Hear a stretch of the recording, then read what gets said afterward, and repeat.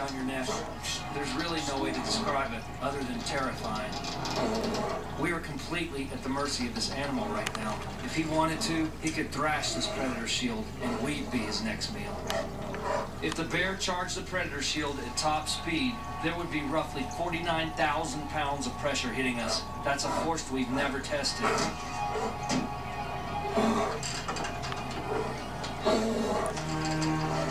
The predator shield is holding its weight, and it looks like he's giving up and going back to the more accessible food source.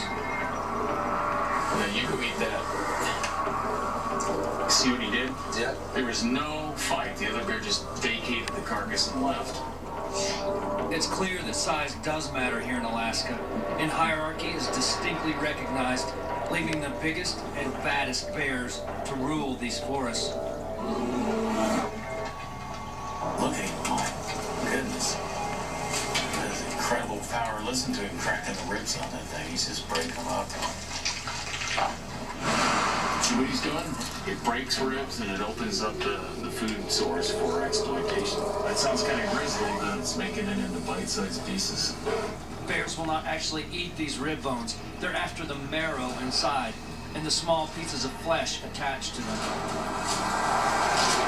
But see, the little guy here, he doesn't have a chance. He wants that, but he doesn't have a chance. Notice the smallest bear in the background? It's not coming in here because it doesn't want any... Yeah, there you go. See how the other bear's running?